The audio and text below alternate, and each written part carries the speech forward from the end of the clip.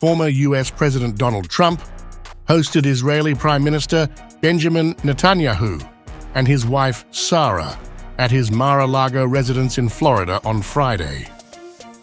This marks Netanyahu's first trip abroad since Israel's conflict with Hamas began 9 months ago. Both Trump and Netanyahu, despite their past differences, have strong political incentives to reforge their alliance. Trump's presidency was marked by significant support for Netanyahu's policies, far surpassing that of his predecessors. Upon being asked by a reporter on the duo's relationship, Trump said it was always good.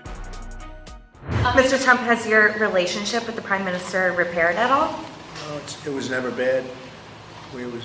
I would say it was always good. No president has done what I've done for Israel, and we've always had a very good relationship.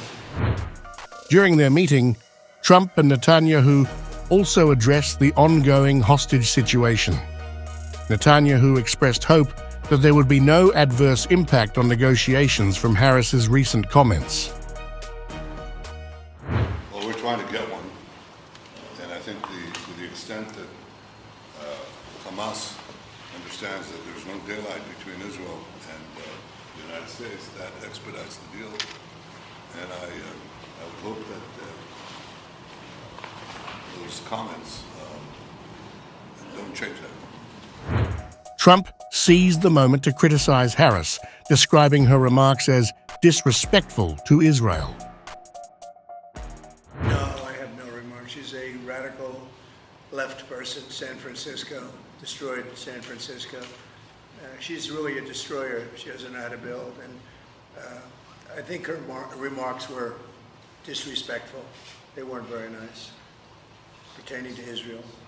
I actually don't know how a person who's Jewish can vote for her, but that's up to them. But she was certainly disrespectful to Israel, in my opinion. The meeting underscored the enduring political bond between Trump and Netanyahu, highlighting their mutual interests and shared political objectives amid the evolving dynamics of US-Israel relations.